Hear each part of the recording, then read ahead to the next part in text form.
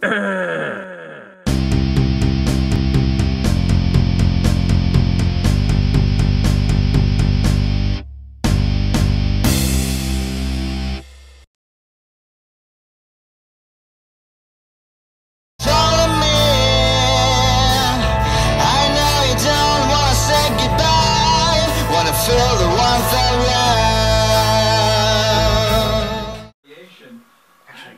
you turn it up over there so it'll be picked up by the camera easier?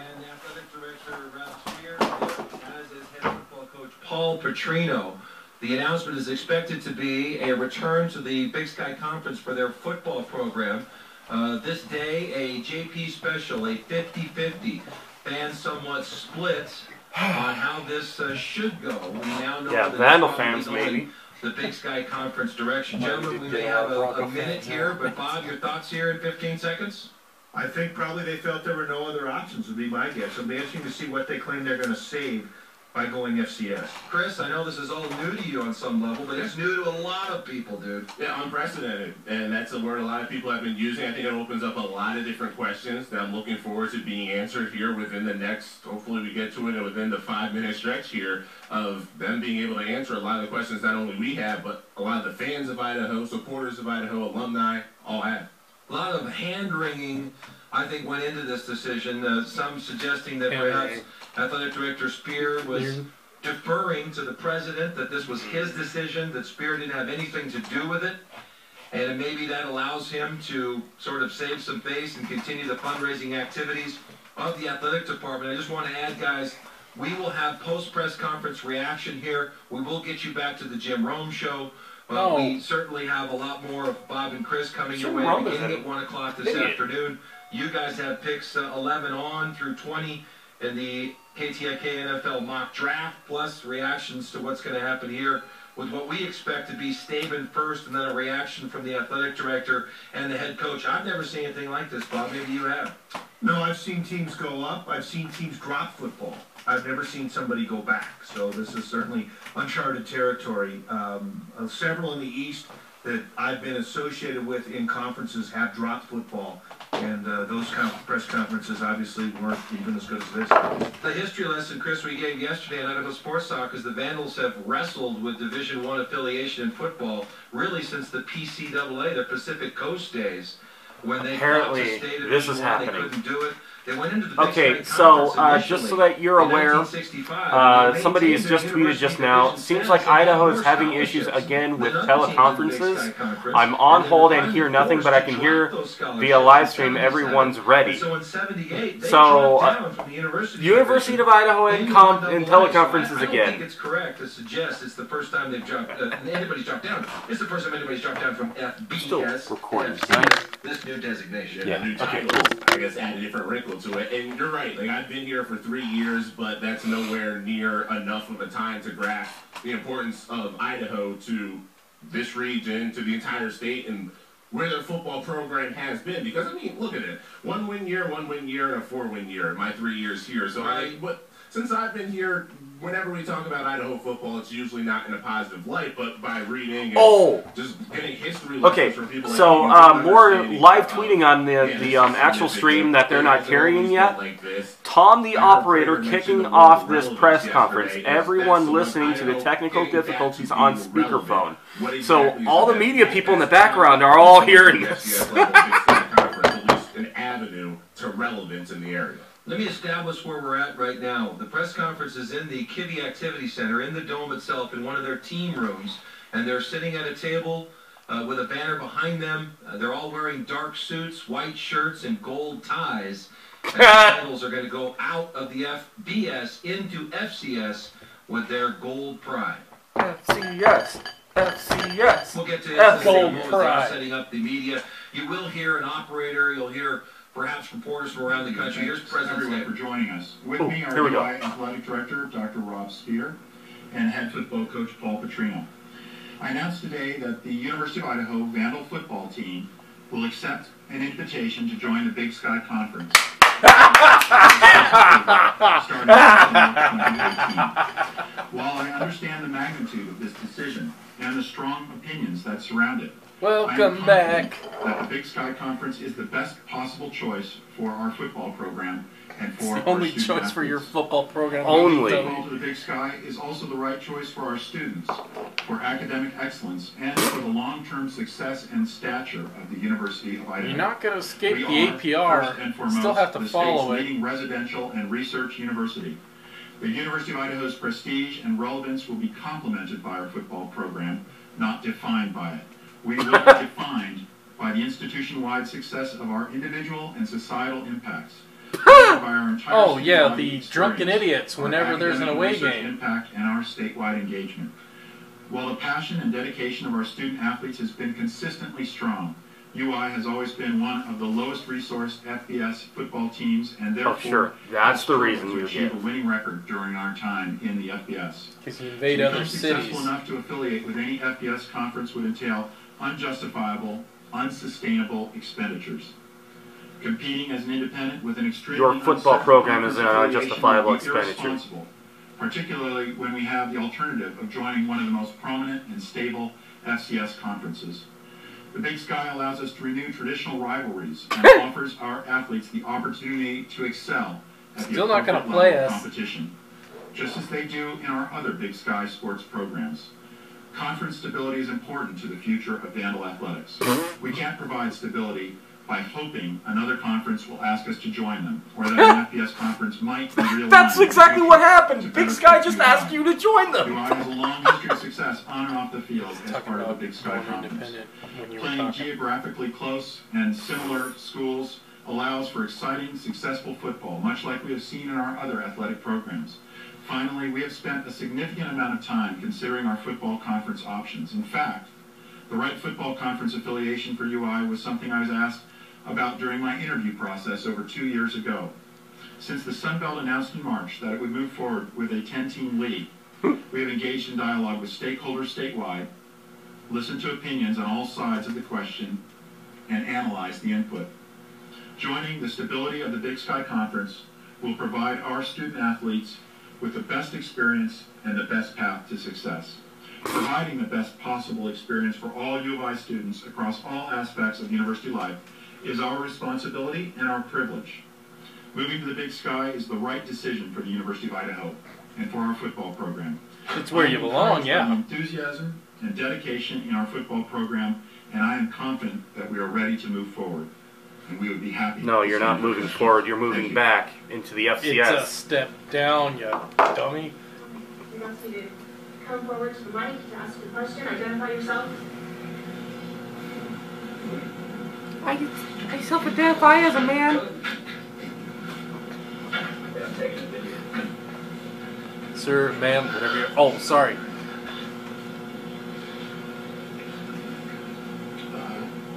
Oh, she's in the bathroom? David, I'm Michael Sean with the Moscow Daily News. Just want to ask when this decision was officially made, and have you reached out to Big Sky Conference already and talked to Commissioner Doug Fullerton? Yes, thank you, Michael. We made this decision shortly after, well, during last Keep in weekend. mind, a little bit of context, that began reporter the that just spoke process, was and the yes, one we that had discussed to this be with protected Commissioner from being Fullerton, assaulted by the already University of in the Idaho's Big Sky football presence. coach. Yeah, look up We that think it's a good story. decision, and we're ready to move forward, and they are ready to move forward with us. Did the May 4th deadline add any pressure, make you speed up your decision, and did you ask for an extension from the conference, the Big Sky Conference, obviously? Michael Sean, no, we did not ask for an extension of that May 4th deadline. As you may know, the Big Sky is considering a number of members, and at this point, Idaho Not has really. essentially a guaranteed acceptance into the Big Sky, pending State Board of Education approval, which I fully anticipate. And so, That'd be funny if they decided to jerk them around a little bit and say no. That we wanted to know. They wouldn't have. They'd be homeless. Any other questions from the room?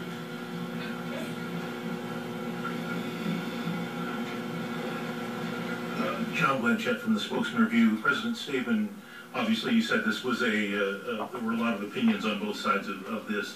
What are you going to do? What are your plans to reach out to the people who were pretty adamantly against this move? Thank you, John. Yes, we've certainly received opinions for and against this particular move. It's one that there's a great deal of passion. I think the important thing for all of our alumni and supporters to realize is that that passion is very important. It is perhaps what distinguishes Vandals, the incredible passion they have for the university. Passion does not define Vandals. They call it passion. I call it getting drunk and ruining Boise residents' lawn after they lose. Or win, by the way. Years to this point. I'm confident our alumni will line up behind us and support our students and support our student athletes.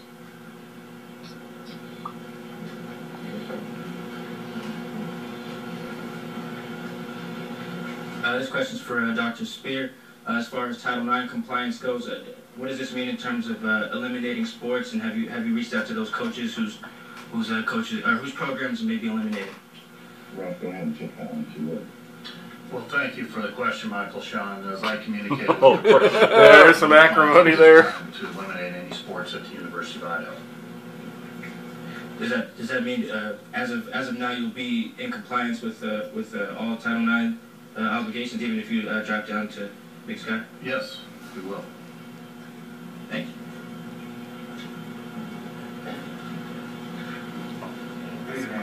So I'm just going to be really loud. This one's for Coach Petrino. Just how do you handle this transition? Obviously, scholarships will be affected. What's the move here in the next couple of years for you personally and for your student athletes?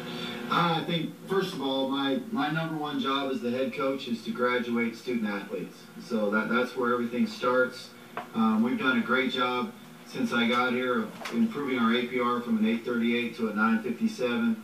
Our first year here, we graduated 75% of our student athletes. Our second year, we got it up to 83, and this last season, we graduated every single student except for one. Next year, by December, we have 24 seniors next year. They'll all be graduated with the exception of 3, and they'll all graduate in May. So that's where it starts out. The second thing is to bring in 18-year-old young adults and watch them grow and help them become successful 22-year-old adults, and move forward and become successful men. And then the last thing is to develop them as better football players. So my job really doesn't change. That's what my job is. I'm going to go 100 miles an hour to do all those things. And so we're going to make sure we bring them in, we graduate them, we help them grow and become better men, and then we put the best football team we can. And I'm very excited for our team next year. I think we're going to have a great team, and I'm just going to move forward and keep doing my job as hard as I can. Are you not worried too much about 2018 right now with scholarships? No, you're worried, and that's why it's good to have a 2-year plan to get there. But by having the 2 years to get there, we will make sure that we're where we need to be scholarship-wise, so that first year we can go into the into the playoffs and be successful there. Well, it was in response to that. Dan on KIVI in Boise. This question's for Mr. Spear. As far as scheduling goes, how does this affect with the Power 5 conferences that you already have on schedule in the future? Ooh, they're money games. We'll need to evaluate that. We've had conversations with some of the schools. Oh, I know what that answer means. That means they're going to lose some. We'll proceed. We are going to move into the Big Sky in 2018, and we'll adjust that schedule accordingly. Follow-up question with that. Could there be a possibility in the future of renewing a rivalry with Boise State down in Boise? No! I'll take that one. No, we absolutely not. No. A rivalry with Boise State. Absolutely not. No. Renewing that rivalry is something that will require cooperation of both schools, and we're certainly ready to cooperate on renewing that rivalry. Oh yeah, it's ready to cooperate. That's how you're gonna phrase it, you jerk. All right, we'll transition over and take some questions from the phone. Ladies and gentlemen over the phone, if you wish to ask a question, please. You're listening to live coverage of the University of Idaho accepting an invitation to go back to the Big Sky Conference on Sports Radio The Ticket. Press the pound key. Once again, if you would like to ask a question, please press star and then 1 at this time. 1 moment for the first question.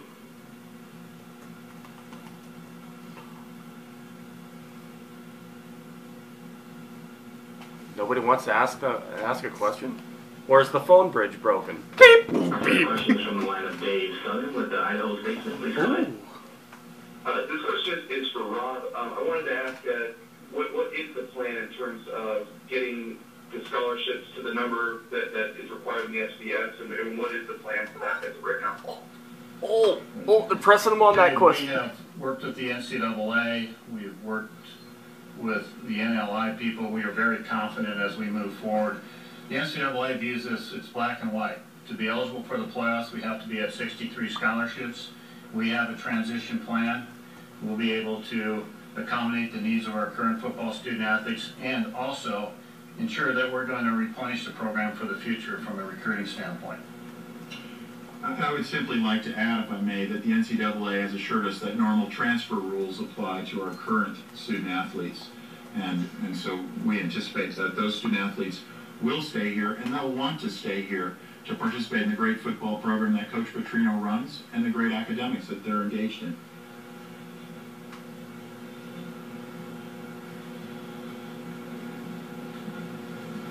As a reminder, ladies and gentlemen, if you would like to ask a question, please press star then 1. A follow-up question from Dave. Please go ahead. I want to follow up with Spear real quick about, is there a plan to get down to that number by a certain year? Is it, in time for 2018, or will it take a little bit? This is where you start to really irritate an irrational person into asking over details. 2 years, then we will be at 63 scholarships in 2018.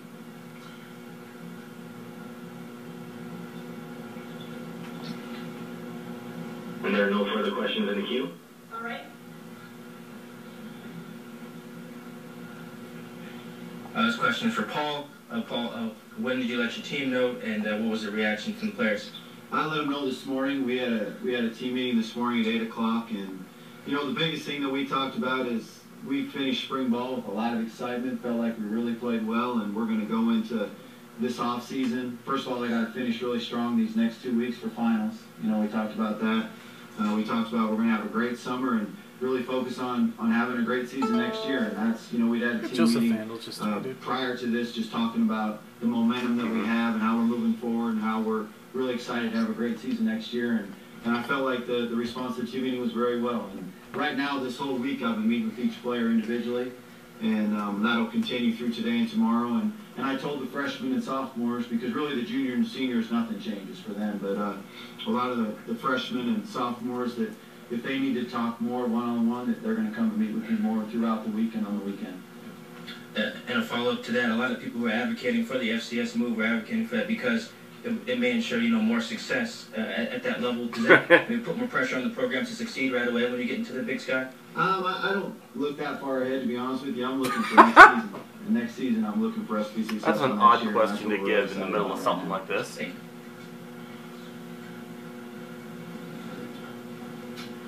Sean Kramer with this one's in review.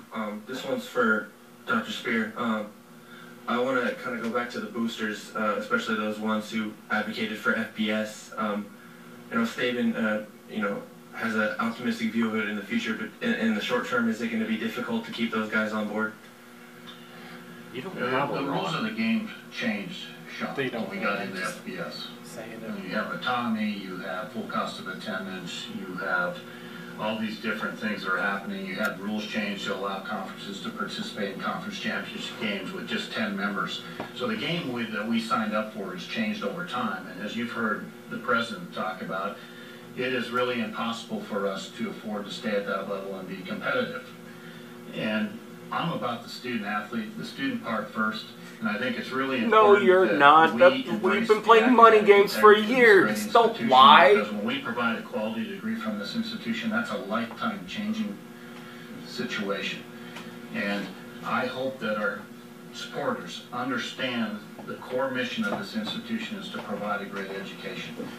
We've got some work to do. Yeah, whenever it's bad for sports, you can always count on them to say, academics, education. To look at options. Yeah. We are going to continue to be the best that we can be, and really what we can do right now is control what we can control. I know one thing that you and President State are trying to really get done here is a basketball arena and an event center. Do you think this will have any impact We're good for about another 10 minutes. I'll take that one. Yes, the arena is our top fundraising priority at this point. We think it's critical to the improvements in our basketball program that we want to see. I think it's a great example of how we want to invest, and we hope that others will join us in investing in the future of Vandal athletics. A recent development that I think is extraordinary was that our students levied upon themselves a facilities fee to support that basketball arena. Clear, our students want a great residential experience, one that offers great Vandal athletics and excitement on campus, and this move to FCS is related, is really part of that.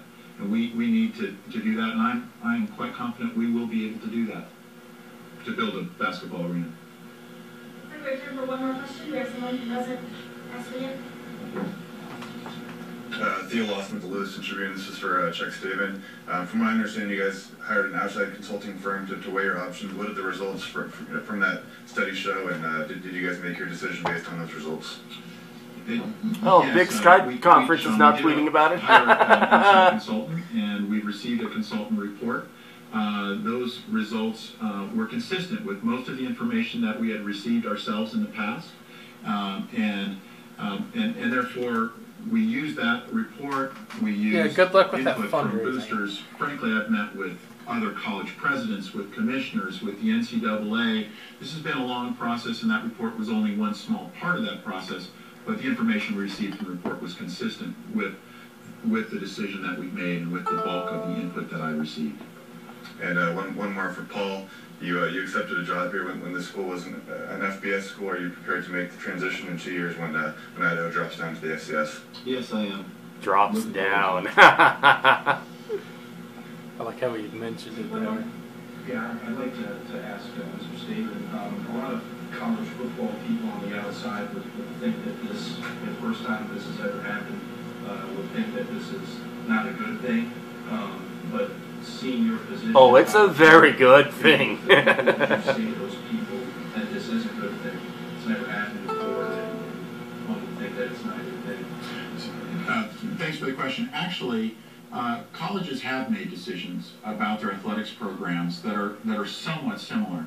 The one that is probably the classic is the University of Chicago choosing to leave the Big Ten in 1946.